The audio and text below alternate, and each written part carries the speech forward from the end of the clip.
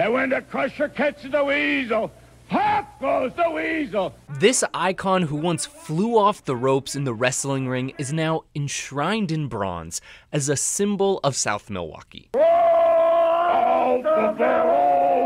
That man is Reggie Lisowski, or better known as his wrestling persona, the Crusher. Like, he is something that is synonymous with South Milwaukee, and everywhere you go, everyone you talk to has something to say. They went to school with him. They were his mailman. They had coffee at Lloyd's lunch. Peggy Clark is the chairperson of Crusher Fest, a weekend-long celebration of the wrestling legend from South Milwaukee. His family roots, his loyalty, it was always about his family, whether it be his family or his wrestling family.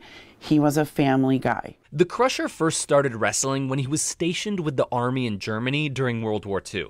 He went on to wrestle for about 40 years, and his main popularity came from the American Wrestling Association and World Wrestling Federation. He won over the hearts of Wisconsinites and Americans alike. All right, you turkey-necked politicians. So it was just something really attainable for everybody. The Crusher was attainable. You know, nowadays the wrestlers, they're not attainable.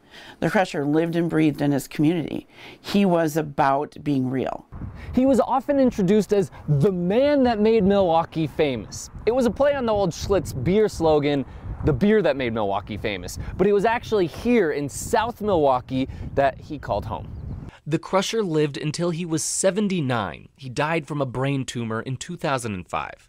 Now he's cast in bronze. Since 2019, the city has celebrated him during Crusher Fest. It was postponed again this year, but it will be back the first weekend of June 2023 with some surprises. All I can tell you right now is going to be bigger and better than ever. But it could never be as big as the impact the Crusher had on South Milwaukee. James Groh, TMJ4 News.